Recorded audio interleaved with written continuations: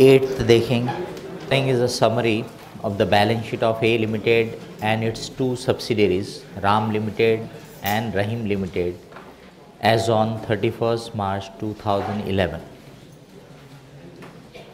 Equity capital, profit and loss account, sundry asset less liabilities, and then investment है 10,000 shares in Ram Limited at cost, 9,000 shares in Rahim Limited at cost. When A Limited purchased shares in Ram Limited on 30th September 2008, there was a credit balance of 1,46,500 in the profit and loss account of Ram Limited. And when Ram Limited purchased shares of Rahim Limited on 31st March 2009, there was a credit balance of 40,000 in the profit and loss account of Rahim Limited. Prepare a consolidated balance sheet of the group as on 31st March 2011, showing your working calculations to be made to the nearest rupee. अब पहले थोड़ा सा अपन उसको समझ लेते हैं, उसके बाद उसको सॉल्व करेंगे. ये कहलाता है चेन होल्डिंग.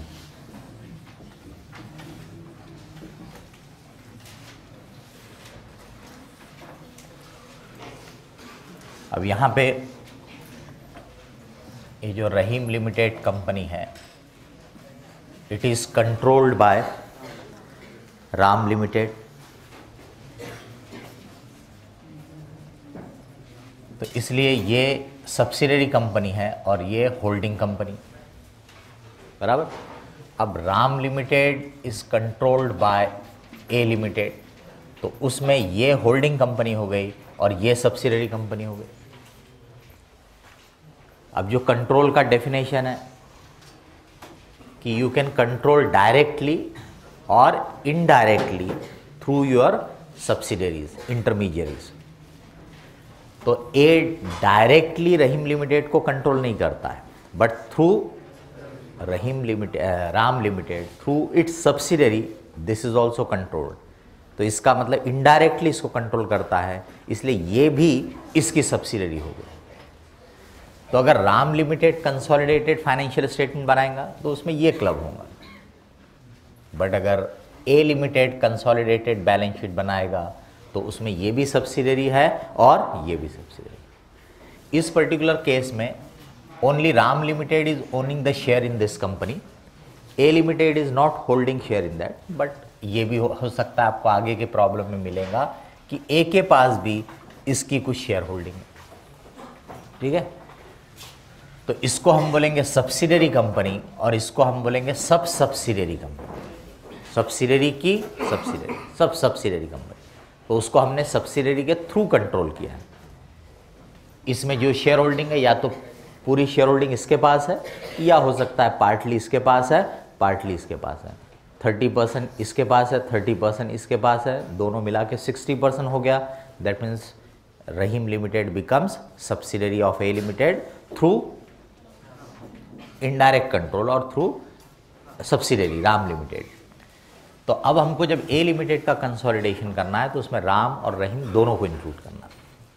एनालिसिस करते समय पहले हम रहीम लिमिटेड के प्रॉफिट रिजर्व की एनालिसिस करेंगे, क्योंकि रहीम लिमिटेड का हिस्सा इसमें आने वाला. उसके बाद फिर इसकी एनालिसिस होंगी. तो यहाँ पे सिर्फ थोड़ा सा ही ध्यान देना पड़ता है कि पहले आप उसकी एनालिसिस करो, क्योंकि उसमें से कुछ शेयर इसमें आएगा, फिर इसकी एनालिसिस करो. बाकी और कोई अलग बात उसमें नहीं है, जैसा अभी तक किया वही है. AS21 स्पेसिफिकली चेन होल्डिंग के बारे में ऐसा कुछ बोलता नहीं है, पर अपन जो कुछ करेंगे वो आपके AS21 के डेफिनेशंस को बराबर मीट करता है, मैच करता है, और वैसा ही एक्सेप्टेड प्रैक्टिस है जो आपको किसी भी बुक्स में, किताबों में मिलेगा. ठीक है, तो AS21 में स्पेसिफिकली नहीं दिया है कि चेन होल्डिंग रहेगी तो क्या करना है, बट कॉमन सेंस है. इसको पहले एनालाइज कर दूंगा तो ये इसका जो प्रॉफिट रिजर्व दिख रहा है वो कंप्लीट है ही नहीं, क्योंकि इसमें जो दिख रहा है वो इसका सेपरेट है. इसको जो इससे हिस्सा मिलने वाला है वो उसमें अभी तक आया हुआ नहीं है. And therefore I have to first analyse this so that इसका हिस्सा इसमें आ जाए. अगर कुछ हिस्सा यहाँ जा रहा हूँ तो यहाँ पे भी आ जाएगा, और बाद में फिर इसको एनालाइज करना. अब ये क्वेश्चन वैसे भी पुराने समय के हैं, तो इसमें आपको न्यू शेड्यूल 6 के हिसाब से पूरी इन्फॉर्मेशन नहीं मिलेगी, ठीक है। इस पे से भी आप सीख सकते हो कि जब ये क्वेश्चन पूछे गए थे एग्ज़ाम में, तब भी तो शेड्यूल 6 था, तब भी तो बैलेंस शीट का फॉर्मेट था, उसमें तब भी एसेट माइनस लायबिलिटी नहीं दिखाए जाते थे, उसमें तब भी फिक्स एसेट अलग थे, करंट एसेट अलग थे, लोन्स अलग थे, करंट लायबिलिटी अलग था। पर यहाँ तो उसने आपको एक ही फिगर दिया, sundry asset minus liability, because the focus of that question is कि भाई चेन होल्डिंग के जो कंसोलिडेशन के फीचर है वो आपको टेस्ट करना है। एसेट एसेट क्लब होने वाले, लायबिलिटी लायबिलिटी क्लब होने वाली है। अब वो fix asset, current asset, loan, current liability अलग बताएगा तो भी वही होने वाला। तो इसीलिए उन्होंने क्वेश्चन को सिंपल रखते हुए आपको नेट करके फिगर दे दिया। तो मेरा तो बड़ा स्ट्रॉन्ग क्लियर ओपिनियन है कि ऐसे चैप्टर में focus is not financial statement, the focus is consolidation, कि कंसोलिडेशन स्टूडेंट ने बराबर किया या नहीं किया। तो मैं तो यही रिकमेंड करता हूँ कि जिस फॉर्मेट में उसने बैलेंस शीट दिया उसी फॉर्मेट में आप बना दो, अनलेस वो आपको स्पेसिफिकली बोले कि prepare as per new schedule 6, नहीं तो वही फॉर्मेट में बनाने में कोई हरकत नहीं है, ठीक है। लेकिन फिर भी डाटा रहे तो फॉर्मेट में लेने में कोई प्रॉब्लम नहीं जाने वाला है, इसमें कोई बहुत बड़ी चीज़ है भी नहीं, ठीक है। तो आपको लगा एज अ कॉशियस प्रिकॉशन के तौर पे लेना है तो न्यू शेड्यूल 6 में ले लो, ताकि वो कोई नंबर कट करने के चांस नहीं रहेगा। तो शेयर कैपिटल, ए का शेयर कैपिटल वो यहाँ आ जाएगा, पेरेंट कंपनी का, होल्डिंग कंपनी का 2 lakh.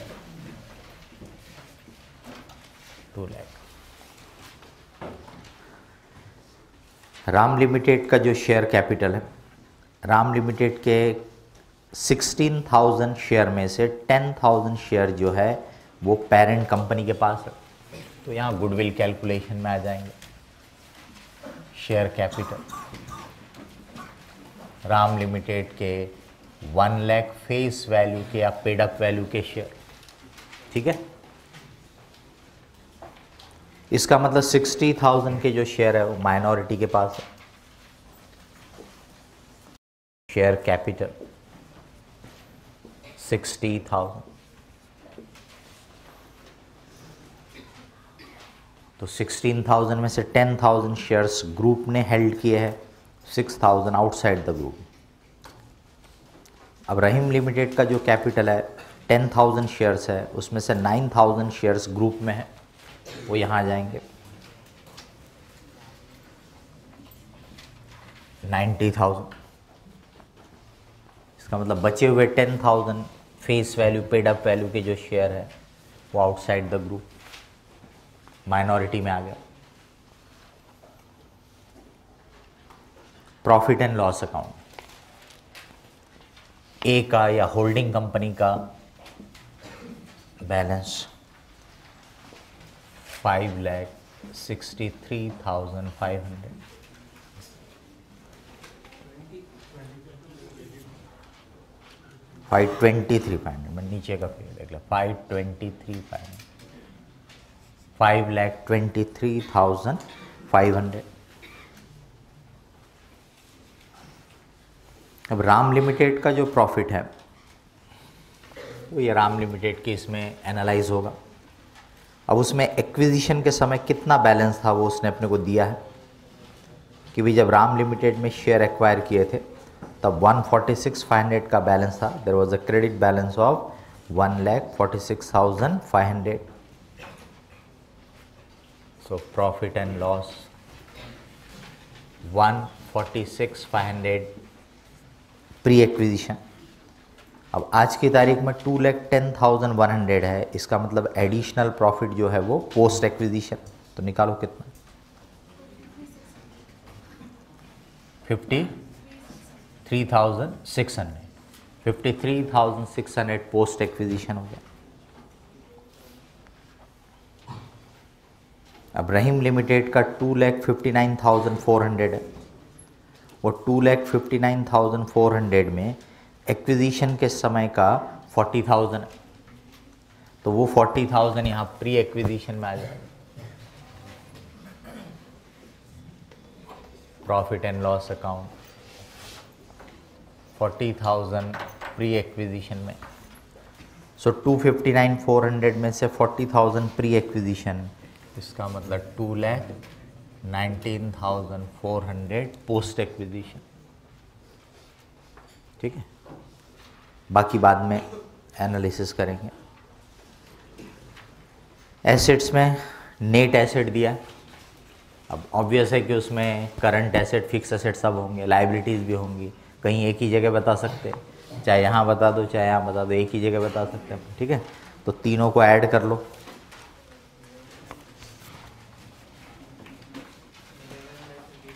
$11,80,30,000 okay, 11,33,000 sundry assets net 11,33,000। ठीक है, 11,33,000। अब अपने को मालूम है इसमें कोई सीखने वाली चीज़ तो नहीं है। एसेट एसेट ऐड करना है, लायबिलिटी लायबिलिटी ऐड करना है, अलग अलग देता तो अलग अलग आ जाते थे। अब ये cost of investment in the group, यानी म्यूचुअल होल्डिंग जो थी उसकी कॉस्ट है। Cost of investment, Ram limited के शेयर ए लिमिटेड ने परचेस किए थे और उसकी कॉस्ट पे की थी 1,60,000। रहीम लिमिटेड के शेयर राम लिमिटेड ने परचेस किए थे और उसके लिए प्राइस पे किया था 1,50,000।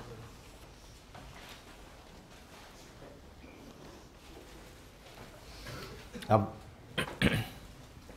इसका जो प्रॉफिट है उसमें शेयर आएगा, share of Ram limited and share of minority, बराबर।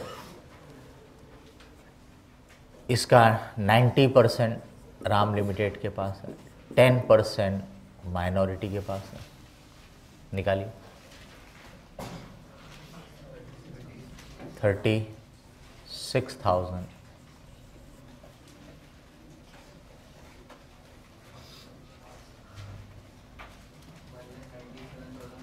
1,97,460 21,940 ठीक है।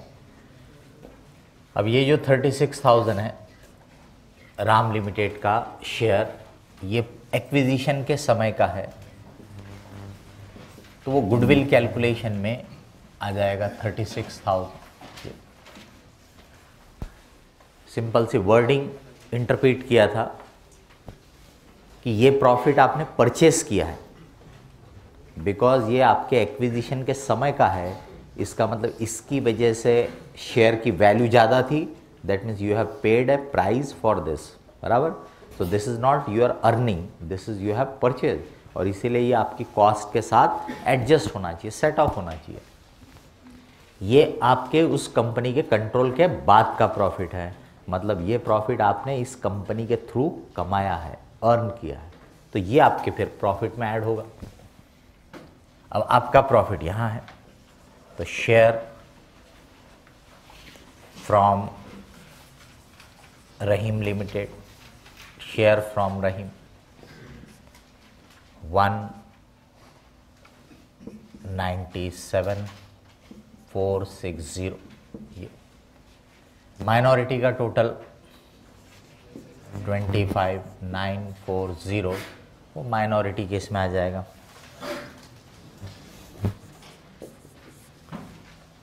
$25,940। अब इसको टोटल करेंगे 146,500, ये निकालिए 2,50,000।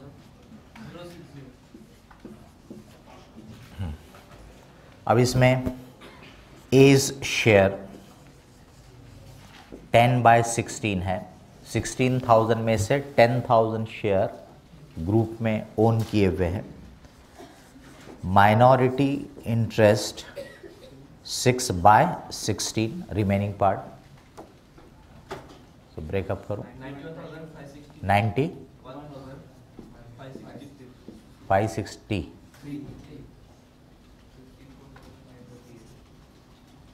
50 937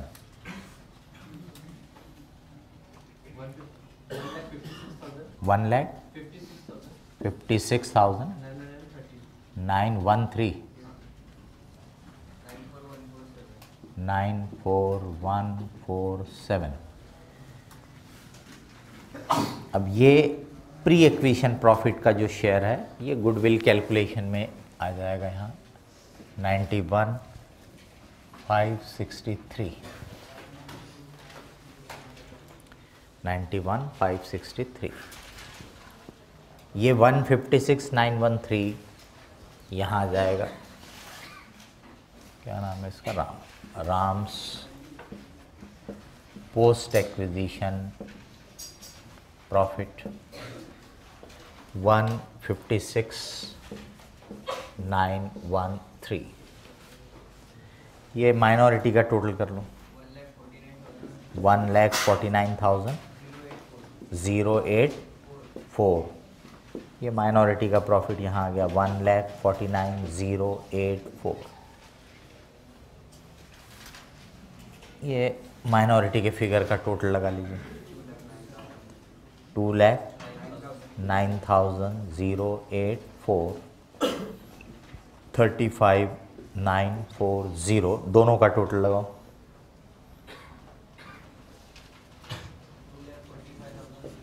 2,45,000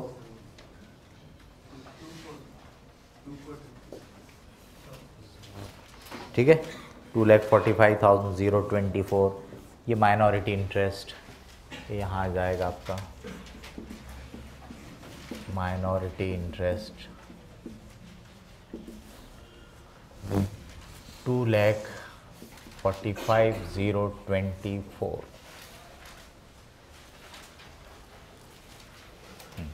देन ये intrinsic value of the shares acquired, या इसी को अपन बोलेंगे share in equity at the time of acquisition 191,563 126। ये आपको सस्ते में मिला 31,563। so this is your profit capital reserve. Here you have paid extra price 24,000, so this is the price for goodwill. अभी दोनों कंसोलिडेशन के रिजल्ट है तो कोई नेट करके शो कर सकता है, ठीक है, दोनों को नेट करके शो कर सकते हैं। वर्किंग में या डिस्क्लोजर में हम बोलेंगे पूरे इंफॉर्मेशन आना चाहिए, तो डिस्क्लोजर में पूरी चीज़ लिखेंगे कि ये सब्सिडरी में कैपिटल रिजर्व, ये सब्सिडरी में गुडविल। हम अलग अलग ही रहने देते हैं। कैपिटल रिजर्व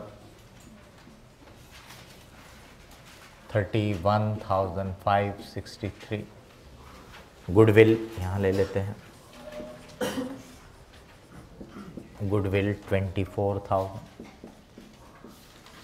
ठीक है। ये कंसोलिडेटेड प्रॉफिट एंड लॉस बताइए 6,80,413। ये आपके शेयर होल्डर्स के फंड में आ गया, consolidated profit and loss account. ये शेयर होल्डर का फंड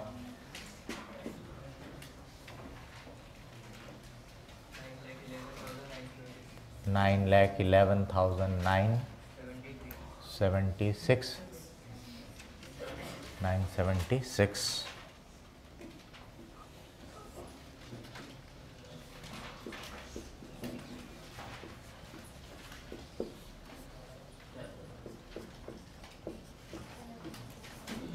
हो गया 11,57,000।